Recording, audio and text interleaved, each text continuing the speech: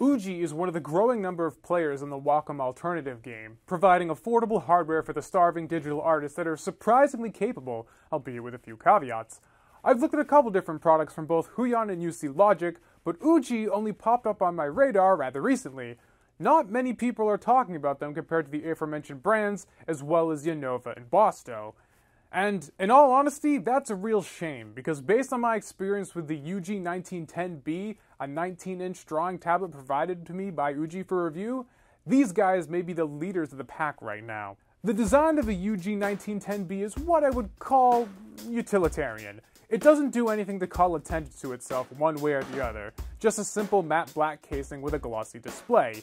It's a fair bit thicker and heavier than the typical 19-inch monitor for obvious reasons, and sits a fair bit lower on the desk so it's easier to draw on. The bottom right lip of the display has a bunch of buttons used to control aspects of the monitor itself, but unfortunately the 1910 has nothing in terms of hotkeys. Although, nothing else does in this price range either, so that isn't all that surprising. There's nothing of note on either the left or right hand side of the 1910B, and on the back we have an adjustable stand with a release latch to prop the screen up at various angles, as well as bottom-mounted DVI and VGA ports for video out. Sadly, there's no HDMI, which would have been preferable. There's also a USB port you plug into your computer, so it'll work with the pen. Speaking of the pen, the stylus itself is actually really nice, a tad longer and heavier than the previous pens I've tested from Huion and UC Logic. It has a design kind of reminiscent of Wacom's Pro pen, with a barrel that slightly tapers out towards the nib, then extrudes sharply near the head. But it lacks the fit and finish of the more expensive Wacom, most notably from the rather ugly and uncomfortable seam that juts out a bit to keep the pen fused together. That being said, UGee does include two pens in the box, so that's pretty cool. Like every other Cintiq alternative I've discussed so far, we don't get an eraser on this pen, and just like the previous Huion pens, this connects to what appears to be the same proprietary charger for power. Maybe it isn't so proprietary after all. But enough about the looks. How does the UGee 1910 actually perform? I can really sum up the 1910's performance in a single word: impressive. To be honest, I was going into this review expecting this thing to fall a bit short. After all, I've gone through two of Huion's higher-end tablets with specs that ate the 1910 for lunch, and that failed to impress me. What could this dinky little TN panel tablet do to be any better than that, a product nearly $200 more expensive? Well, it doesn't do too much, but the one place it does succeed in is the only one that really matters: pen experience. After struggling with the GT185, installing the drivers onto my Windows test machine was a cinch, not requiring any elbow grease on my end to get them to behave. I just ran the executable file and bam! Fully functional tablet right out of the box. A far cry from every other Wacom alternative I've tried so far. It's worth mentioning though that I tested this on my repurposed old desktop I've been using as an HTPC, so aside from a copy of Steam and Chrome, it's running essentially a virgin install of Windows 7, not ever having any art software or hardware installed onto it, so that might be why I didn't run into any headaches. But a painless install is a painless install, and I was ecstatic to just finally install a driver and get started on one of these things, so kudos to UGee for getting this right, at least in optimal conditions. Drawing with the 1910 is really solid. The pen nib has a pleasant balance of resistance against the screen, and unlike the GT185, doesn't make an ungodly noise randomly while using it. It's actually pretty quiet. The default pressure curve was actually pretty comfortable, feeling similar to what you get out of the box with Wacom, perhaps maybe a bit more generous on the low end. Very rarely did I encounter instances where pressure registration would falter, no more than you'd get out of a Wacom, and even the lightest of strokes had little issue being picked up by the 1910. The only real downsides to using this tablet were ones I knew were coming as soon as I read the spec sheet. 1440 by 900 is an insanely low resolution in the world of 4K and Retina displays we live in, and stretched all the way to 19 inches makes it even worse. Add to the fact that because you're drawing on the screen, you're getting a face a fair bit closer to the display on the 1910 than you would on a standard monitor, and pixels are even more easily noticeable because of this.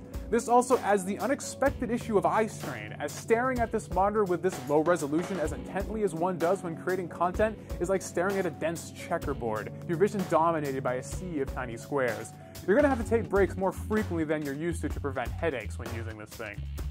The other weakness from the display is that instead of using an IPS screen that is standard in almost every display around you today, the UGee 1910 uses a lower quality twisted pneumatic, or TN panel. What this means in English is that you're going to get less accurate colors in an IPS display, and More damningly in this case, far poorer viewing angles than an IPS screen, so colors are going to shift when you aren't looking at the screen straight on.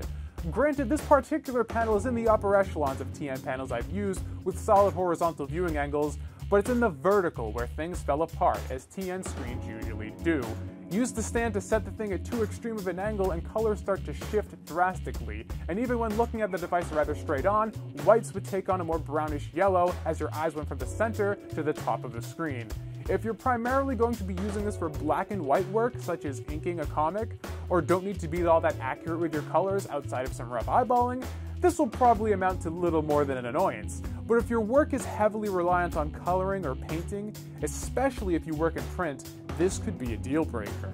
Overall though, I'm really impressed with the 1910. While the panel may leave a bit to be desired with its low resolution and mediocre viewing angles, it's completely unfair to hold these against the product because it clearly advertises these characteristics. They aren't flaws, but stated limitations with the hardware choices in order to bring the cost down. I knew I was getting a low resolution TN panel going in, and honestly, despite being a TN panel, it's better than I expected. In fact, if you're going to be pairing this with a low-cost laptop, you're probably not even going to know what I'm talking about, because most low-quality laptops use TN panels as well, so you're probably used to working within those limitations. However, where this guy really shines is in its pen experience. The driver's installed without a hitch, calibration was great out of the box, tracking speed was excellent, the default pressure curve felt great, and overall, this was the first Cintiq alternative I've tested where I actually felt legitimately comfortable using this thing, and with no muss or fuss to boot. UGee delivered one hell of a product in the 1910, far surpassing my expectations, especially with the last few tablet displays I've tested coming with significant caveats. If you're working in black and white or do mainly line art, I can recommend the 1910 without hesitation. If you do color work though, especially print, I'd offer a more tepid recommendation, simply because the display tech doesn't lend itself to the most accurate coloring experience. Still, if you have another monitor to correct colors and just need a solid pen experience at a low point of entry, look no further than the UGee 1910. The only caveat to this review is that I've only been able to test this guy under Windows, as I lack the display adapter to hook this up to my MacBook Pro. UGee has a dedicated macOS driver, so it should work well enough, but previous Cintiq alternatives I've tested have performed differently on OS X and Windows, so I'm hesitant to give Mac users the green light without taking it for a spin first, so keep that in mind before pulling the trigger. Honestly, this whole experience just makes me really excited to someday get my hands on UGee's other pen display, the 2150. If we could combine the great pen performance here with the high-resolution IPS display, that'd make for quite the compelling product, and the 2150 promises to deliver just that. Regardless, the 1910B is still a compelling product in and of itself. For the creative on a budget, there are a lot worse ways to spend $400. So, my name is Tommy Oliver. You guys have been watching Rebel Pixels, a channel all about empowering and impassioning the DIY creative here on the web. If that's you, if you live and die by your art, you need to hit that subscribe button below and join the rebellion. Every week, I make videos just like this, whether it's technical videos like reviews and talking about gear to make you create the best art you can, or if it's kind of more personal and motivational videos talking about my struggles I've encountered on my path to being an artist and how I can kind of help you learn from where I've messed up. This channel provides a lot of value for people who want to create on their own terms. So if that's you and you want to join the family, hit the subscribe button and give this video a like if you thought it was good, give it a thumbs down if you thought it sucked, and let me know in the comments below. What do you guys think of UGee? What do you think of Wacom alternatives? This is kind of quickly becoming my niche here on this channel. I've reviewed a bunch of them. I got a bunch more coming down the line, so definitely subscribe if you're interested in looking at all the alternatives you can get to Wacom products. So, until next time, I'm Tommy Oliver, this is Rebel Pixels, reminding you guys, we might be indie, but that doesn't mean that we're alone. Catch you all next week.